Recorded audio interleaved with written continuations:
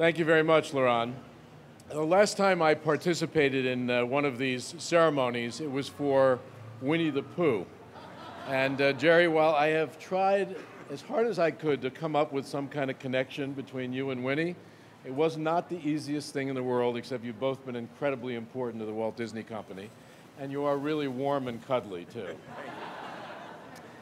It is an honor to be part of this celebration today to honor Jerry's remarkable achievements. He is the most successful and prolific producer in the history of movies and television, and he is that because he has what great producers of our industry have all had, an uncanny ability to find incredible stories and tell them in spectacular ways, a fine eye for talent, and the ability to simply get things done.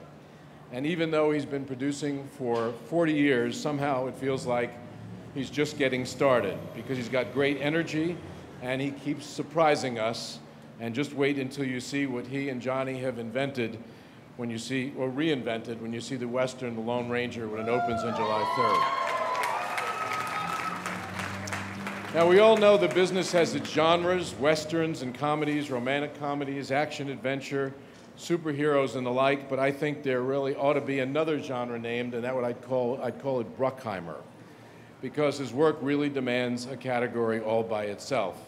Jerry doesn't just follow trends, he sets them, and his productions live on as part of our popular culture long after the credits roll and the screen goes dark. He's a visionary, a master storyteller, and an industry icon. And Jerry, I can't think of anyone who deserves this honor, who has earned a place on this iconic Hollywood Walk of Fame more than you.